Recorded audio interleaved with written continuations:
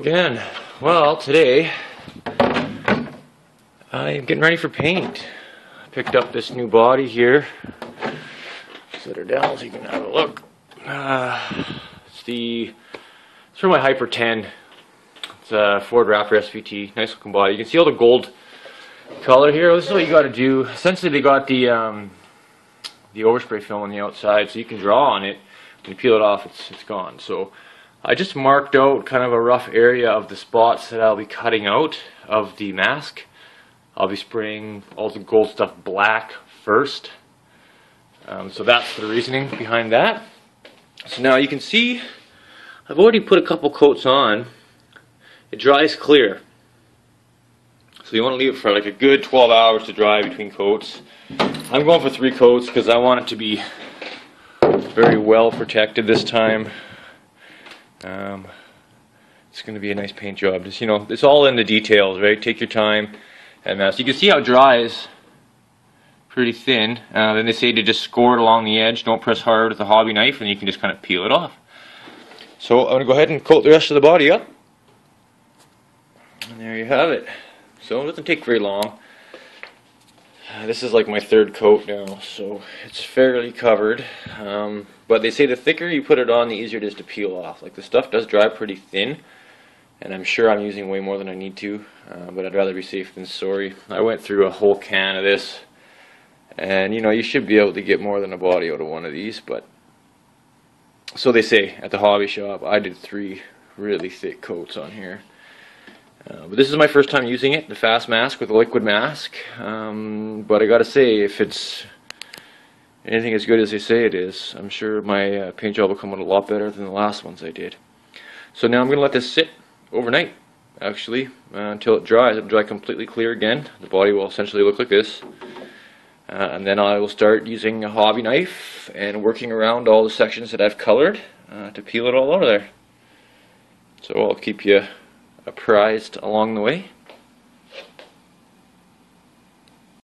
Hey guys, welcome back here. Well, so I've got this all masked up now. I've got 2 coats dried. This is just kind of the 3rd coat now, which is kind of just doubled up in the areas that I'll be peeling out. So you want it thick. You don't want to just mask up to the areas you're painting and then try and cut it out. You want to mask everything, full coverage, so that when you do cut it out, it peels out nicely and you're not fighting with it trying to get little pieces and stuff like that. So 2 full good coats across the whole body, and then I did a 3rd one just around these spots in which I'll be cutting out first, the black. So you go around the outside, has overspray film, right? And I just went with a sharp permanent marker and went around and outlined the areas which I'll be cutting out. Initially I did it with gold marker, but I decided it wasn't quite precise enough, so I went around with the black marker, and you can get everything a little bit more precise anyway. So I'm going to let this dry. You can also use a hairdryer to speed it up, and then I'm going to spray my black first. Dark color goes first, then I go with my main color. Once the black's done, several coats, peel off the rest of the mask, and then we go with the main color. In my case, it's going to be a fluorescent yellow. If you're going to go with a fluorescent color, pick up 2 cans. The lighter colors are harder to get them to brighten up. And then once those are dried, I like to put on a backing coat. This is specifically made for fluorescent paints. It's a white fluorescent cover coat. That's what it says. There you go. So it's meant to just as a backing color, and it'll make those colors just pop way brighter. I've used it before on other bodies, and it really does make the paint pop a lot brighter, especially with the fluorescent colors. Like, it's made for it, right? For a reason. So, hope this helped. I'm going to go ahead and start painting here, and I will keep you updated along the way. Okay, so here we are. I've gotten all the mask cut and pulled out now, and I've cleaned everything. This is probably one of the most important steps before you spray, is to take, I use like a 70% or higher alcohol, and clean the inside and make sure it is completely dry. The alcohol will evaporate. The higher percentage it is, the less residue and stuff it will leave, because it'll all evaporate. So you can see it's all reflecting nicely in where the areas that are cut off. I go around with Q-tips, actually, is what I did. And I'll get them wet. I have this alcohol spray bottle here. These are handy. But when I go around and clean them, when I'm done, they're squeaky clean. Every one. Which makes me know there's no residue underneath. So I went around this body already probably 2-3 times, made sure it's absolutely clean. So I'm going to go outside, let it sit in the sun for a minute, just let the rest of the alcohol evaporate, and then I'm going to start spraying my black. So really make sure you shake up your cans good. I'm just using a Pactra. This is Outlaw Black. Nothing fancy, just black. And yeah, shake it up really good. I know when I got this can, it had obviously been sitting for a while because it took me a couple good shakes just to get the ball to break loose inside. So make sure you shake it up good. If the paint's not mixed properly, that can cause big problems as well. My spray booth here. So basically, yeah, that's it. You want to spray, 20-30 centimeters away, it says. So keep it a good distance, and light coats. Like, that's my first coat there, and that's it. I'm not going any heavier than that. I'll let that fully dry. And I'll come back and hit it again and again and again and again. So just do light coats and you'll get a better product. You don't want it to build up really thick in the troughs, as then the paint can crack out. So just do light coats and take your time. Okay, so thanks again, and yeah, I'll show you the product when we're all finished up here.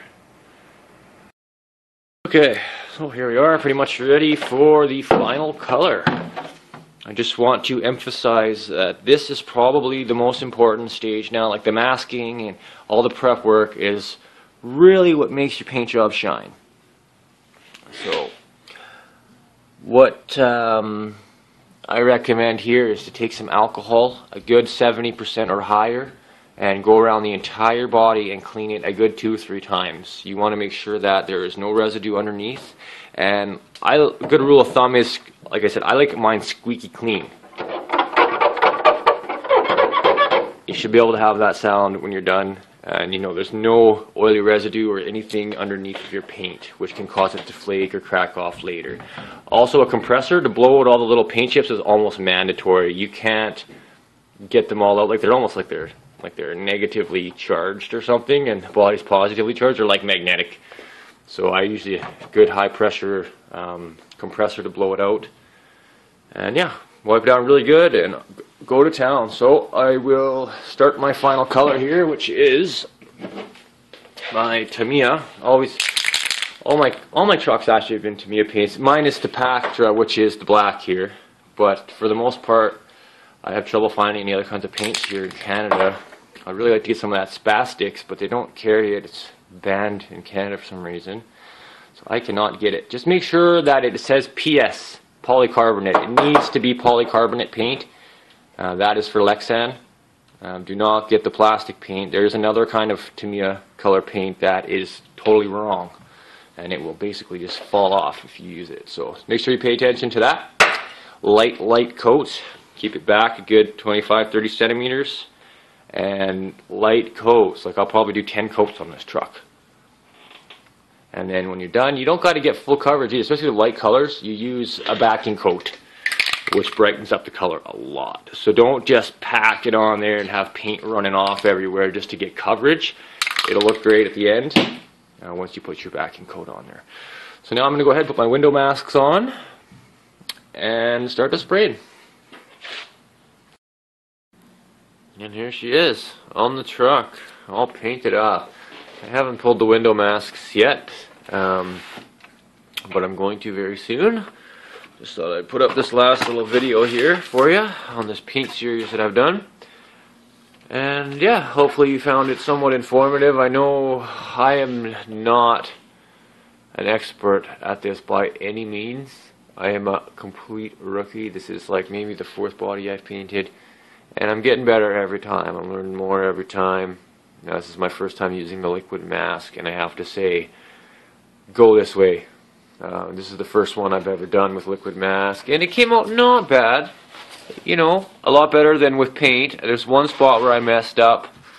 and it was right here, and it was my own damn fault. I did a little trick where I used marker I had a little bad line down here, and I touched it up and I cleaned it out, and I didn't see this. It makes me so mad because it's underneath the paint. Nothing I can do.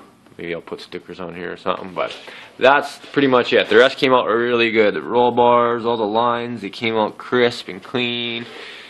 Very little paint bleed, a little tiny bit along the windows here. This is going to peel out, so you're not going to see it anyway, but you know, it looks pretty decent.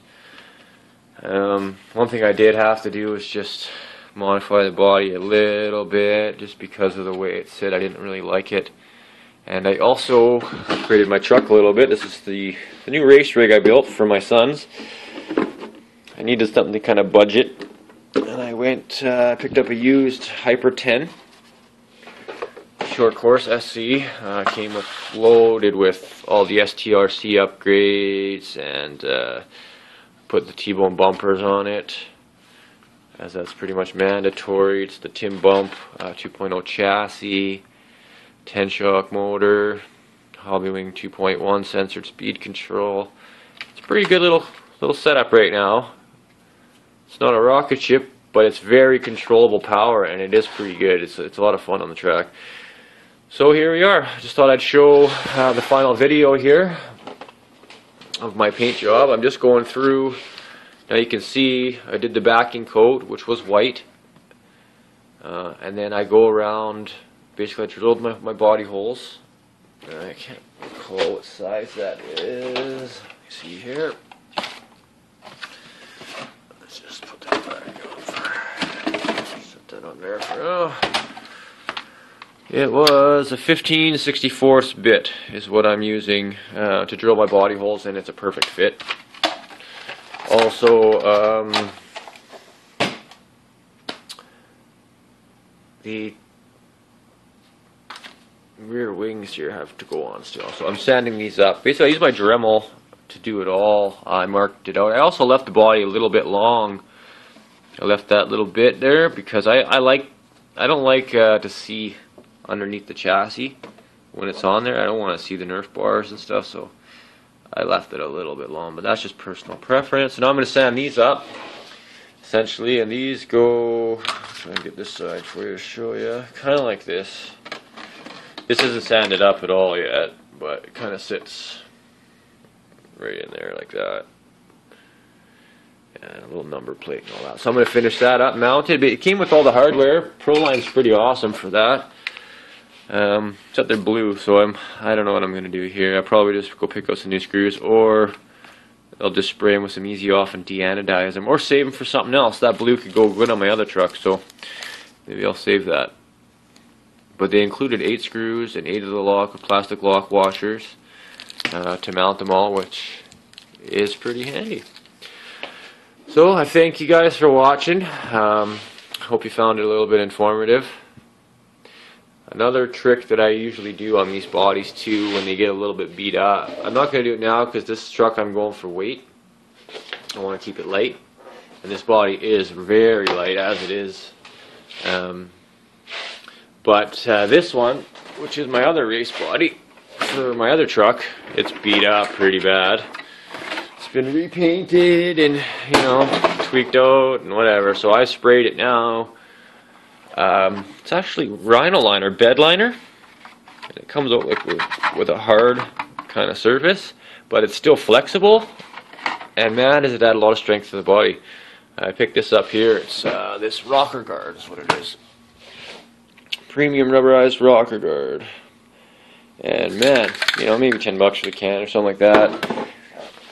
Barely use any of it. So I liquid masked the windows out on the front one there, and then I left it. I actually like the black ones on the side, so I just left it like that. But it actually does a lot to toughen it up, and it can protect your paint job too, because now if you scratch it, you know, you're not going to scratch the paint. You're going to scratch the Rhino liner.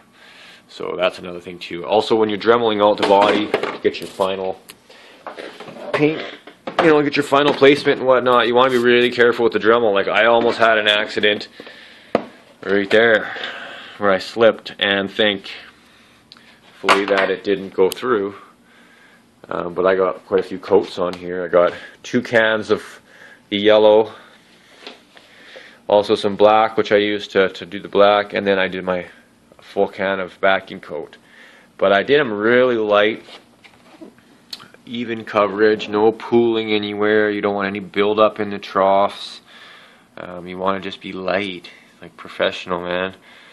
Also, Hobby King has airbrushes on, which I'm looking at maybe getting one. 20 bucks. What? I was looking at the hobby store around here and they want over 100 bucks for a decent set. And you can get a double action one for like 25 bucks on hobbyking.com. So I don't know how they do it, but their prices are just unreal. So the last thing I got to do here is just I'm going to cut out a little bit of the body in the back, which kind of scares me a little bit, but I got to do it just for airflow. So I'm just going to basically just take this out along there, and I'm going to use a scoop bit. I picked up an attachment set for my Dremel, super cheap at the local hardware store, Canadian Tire. And you just keep an eye out for stuff like this to come up on sale. You know, it's cheap stuff, right? It's not, you know, they try and sell this stuff for like 50 bucks. You're like, yeah, right, like I'm going to pay that. And I just waited, it came up on sale, they sold it for $9.99. Well, there you go, that's a little better. And the whole reason is just these cutoff wheels. The decent fiberglass reinforced wheels will cost you, you know, $6 for 5 of them anyway.